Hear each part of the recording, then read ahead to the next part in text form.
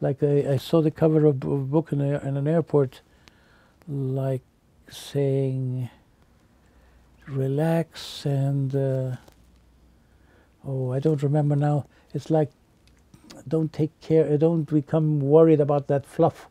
Yet, don't become... Don't sweat the small stuff. Don't sweat the small stuff. I could feel that that's the book you were talking about. Yeah, right, yeah, that's Don't it. sweat the small stuff. Richard wrote it. Richard's a very, very lovely man. He actually died in a plane crash. Richard gave me one of the first endorsements for one of my first popular books. He's a lovely, lovely man. So it's nice to invoke him. Don't sweat the small stuff. Yeah. Yeah. That's it. So that's what wisdom is about. Wisdom is such a big thing. The truth will make you free.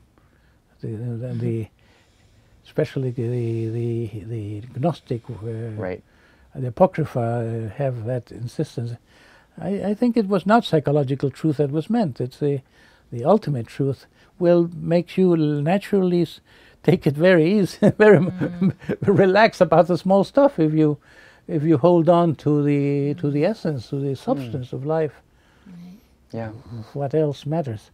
So I saw it in. I was very close to Fritz Perls. I got a lot in my life from Fritz Perls, and I felt I had at some point I realized I'd been learning from his manner of looking at people when he worked with. And it was a way of looking that reminded me of Bodhidharma's eyes in the famous drawing. It's an ancient watercolor painting of where he has these pop eyes. And there's a whole legend about it that he didn't want to fall asleep during meditation and he cut his eyelids. Very determined, intense gazing. So there was something to Fritz Perls like that. He was all there. And from there, sometimes the pain of the people that he was listening to seemed laughable, seemed cruel.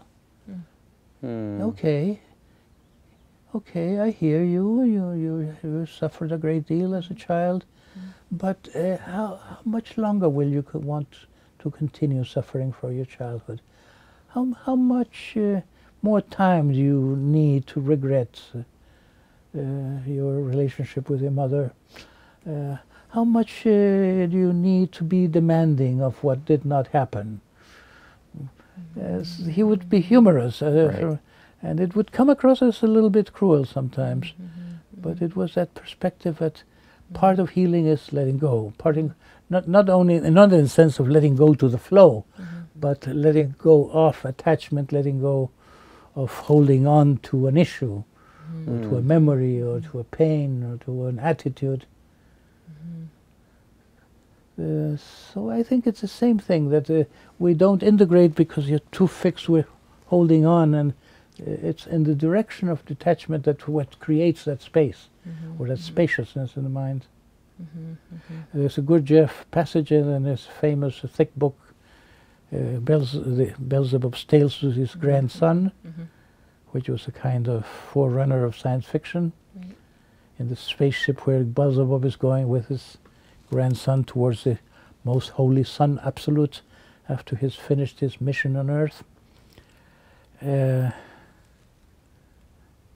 He tells of his visit to Saturn, where his friend who was something like a, how do you call this, like a crow-like being, showed him an apparatus where he could create a void, a chemical apparatus, and there was a receptacle where he could create void, and that was an apparatus where he could integrate the three forces.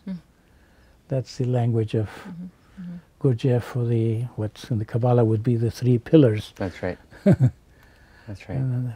Or the father, mother, child, if you like, in another language. So I think that's a very real truth. Only humans can create that voidness in which our multiplicity can be contained. and there it can be integrated. It's natural for it to be integrated, but we have collapsed that state because we're identifying too much with a part of us. Right, right, where that patriarchy kind of steps in.